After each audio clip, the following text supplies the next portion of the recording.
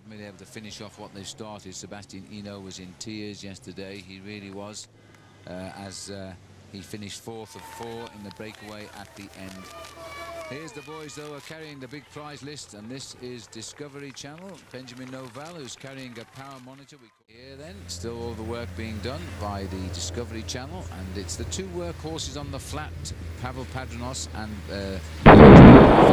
been called into action today to save the climbers of the group. And that, to us, is an indication that the boys aren't going that hard, because if they were, then those two boys on the front at the moment would be into the back of the pack, and probably dropped en route. 14.5 minutes today, 2 races again. The stage included at the other pure climber. He's gone away on other types of stages, but the breakaway today, he'll have to climb away if he's going to win, I think, up towards the airfield. It's beginning to look, with just about 37 miles to go, 60 kilometers, that this breakaway will be the winning move of the day. And if it is, then we're going to see a lot of action over the... Phil, can you tell me how this Bonkers boy even got into the Tour? Well, Al, Bonkers boy was an obscure rider on an undistinguished club team. He was owed a favor by the Tour Selection Committee, and many think that explains his presence here this July. He's just getting up to what is probably the hard part of his workout here.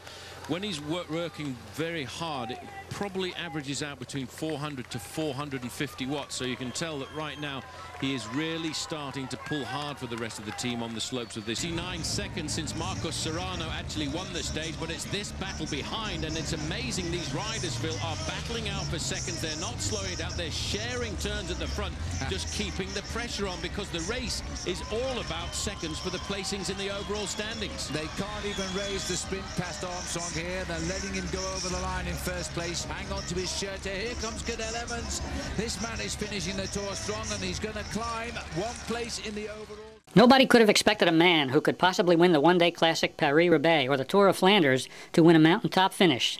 That was an impressive ride by Bonkers boy, and he had the responsibility on him at the bottom of that final climb. He isn't one of the greatest climbers, but I'll tell you what, he came up good this time.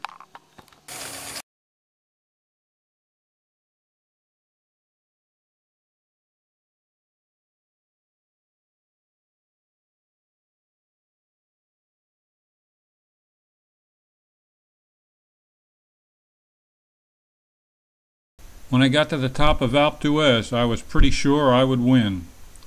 Armstrong couldn't catch me, and I passed Hincapie like he was standing still.